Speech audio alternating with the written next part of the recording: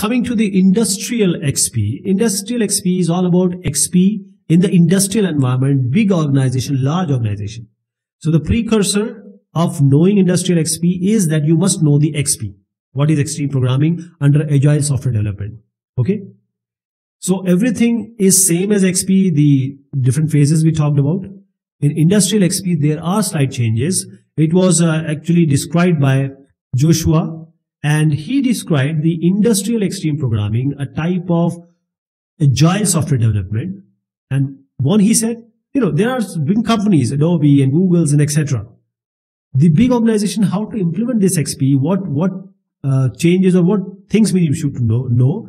So he said, Joshua, that XP is just an organic evolution of XP, right? It is along with XP, because XP is all about minimalistic, customer-centric, test-driven spirit. We already talked about XP. So this is also a kind of, a layering for industrial. IXP, because here we are including management more, and the customer and everyone has to be on board, and the technical practices has to be upgraded.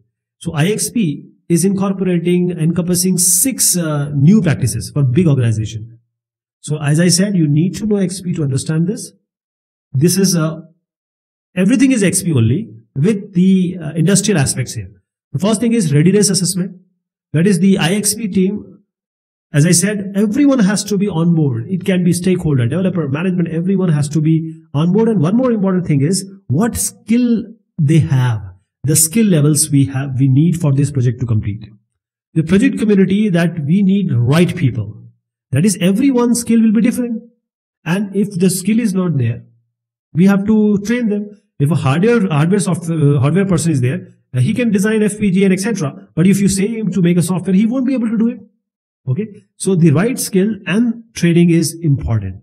Then comes the project chartering. Now let us talk about Google or say Adobe.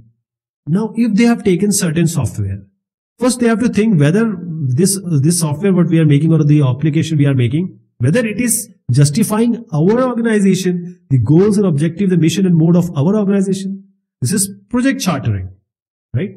Coming to test-driven management. As I said, every point, every destination or milestone will be there that we need to check whatever the software is coming to us, software increment, we have to check. And this is all about testing. We have talked about testing and we'll be talking about testing in the later discussion. This is called as retrospective. So this is kind of a, say, technical review.